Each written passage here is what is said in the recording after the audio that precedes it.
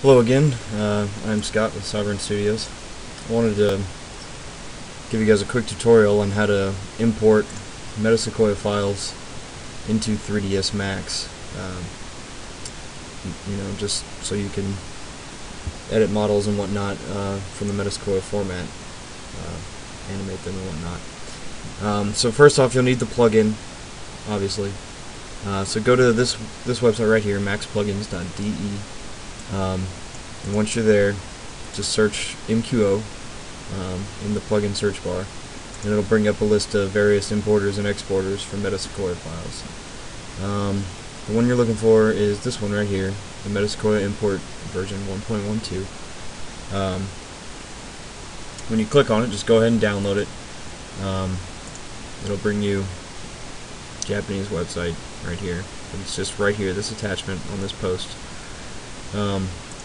Go ahead and download it, and you'll find these two files in there, the DLI and various source files. So go ahead and extract these into your 3ds Max plugins directory. Do note that this plugin is only available for a 32-bit installation of 3ds Max.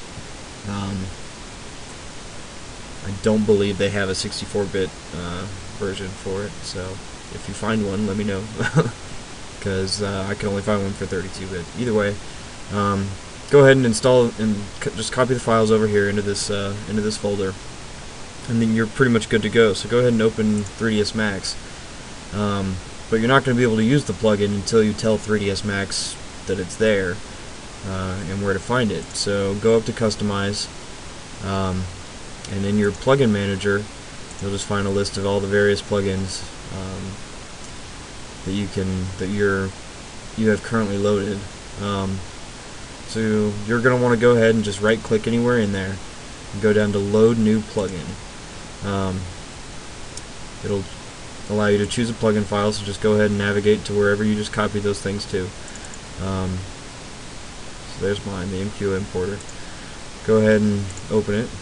Mine's already loaded, so and then you'll be able to find it in the list right here, MQO importer 2011.dli with a null description. Now that it's in there, it's loaded, ready to go. So go ahead and go up to Import. You'll select your file type, Metasequoia MQO, and then pick a file.